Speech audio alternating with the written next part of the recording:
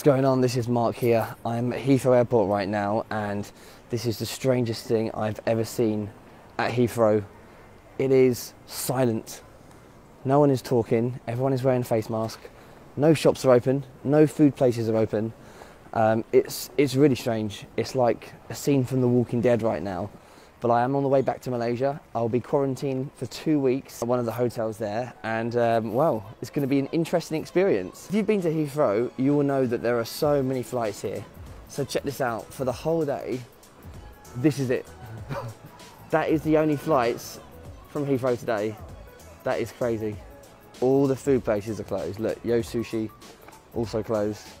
Nowhere is open here. Every single person is wearing a mask. And in England, nobody wears a mask usually. You don't see many people wearing masks or even following social distance rules.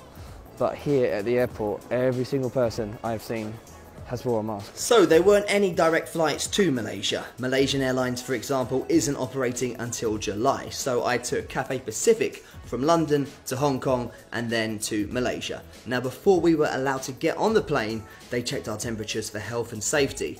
And when I finally boarded, I noticed a lot of people were taking some extreme health and safety precautions, which was great for social distancing. Oh, that's not a bat. More about this lady later on. So yeah, things were looking pretty good. I had finally left London. Cathay Pacific had took great health and safety precautions. Everything was going great until an hour later when I thought I was gonna die.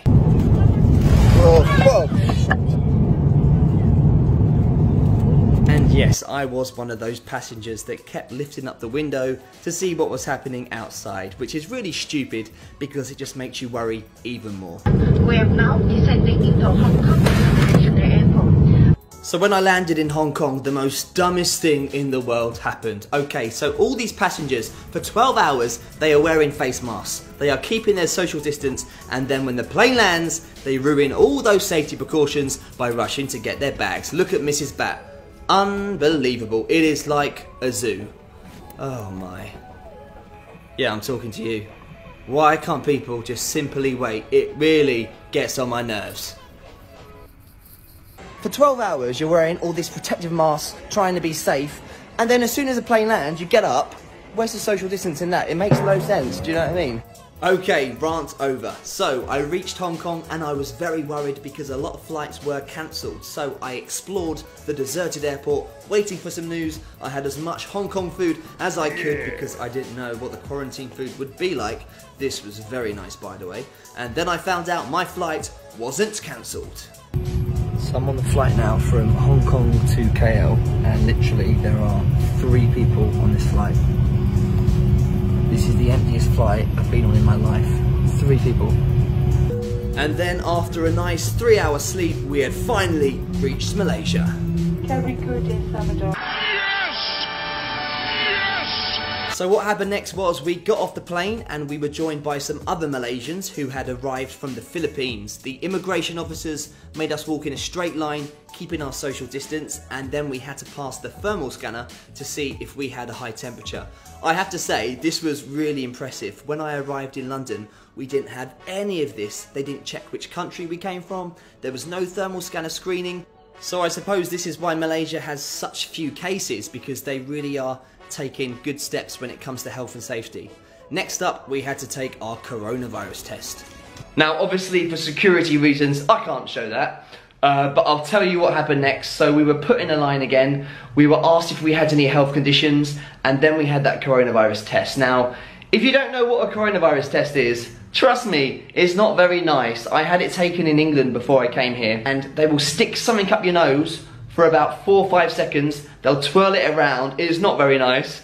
And then they'll stick something up your throat, and it's like you're being sick. It is not good. This is what it looks like. Tongue out and say, ah.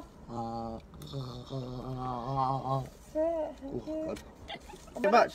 Thank you. Cheers. It's written right down my nose. Oh, smells funny as well, doesn't it? So after the horrible coronavirus test, we were given some more forms to fill out, asking us which country we came from, if we had any symptoms, and the quarantine rules. We then got our bags and headed to our transport to the hotel. There were these guys in these crime scene investigation outfits spraying the bags, which was really cool until they asked me for my Adidas bag. Yep. That one on the floor right there. But you know what? It is really impressive how far Malaysia is going for health and safety. And once again, that's why the cases are so low. We got on the coach and then the coolest thing ever happened. For the first time ever in my life, I had a police escort. Oh yeah, traffic make way, because the quarantine kids are on the road. Honestly, this was really cool. So after our wonderful private police escort, we reached the hotel through the back door and we had to give a few details. They also asked us if we had any allergies or dietary needs. I was quite tempted to say that I didn't like spicy food, but I didn't want to be a diva. So Yana is escorting me to my hotel. This is really cool. Got like my private service and the lifts, as you can see. I'm very protected. So I've just arrived at my quarantine hotel and not bad actually, look at this. Pretty decent. Got an okay view, got an outdoors. Get some fresh air if I want. TV, bed. Oh! The word quarantine hotel, it sounds like, you know, prison or something, because you are stuck in the room for 2 weeks. But I've got to say, this is not bad at all. And also, I can finally take off my mask. Oh, that feels so good. So yeah, I finally made it after the longest flight ever. A lot of security, a lot of health and safety, which I think is really good. Yes, it's a very long process, but I think they're doing it to make sure everyone is safe. For a quarantine hotel, this is going to be just fine. It's just 14 days, so hopefully I'll cope. But finally, the journey's over and I've made it back to Malaysia.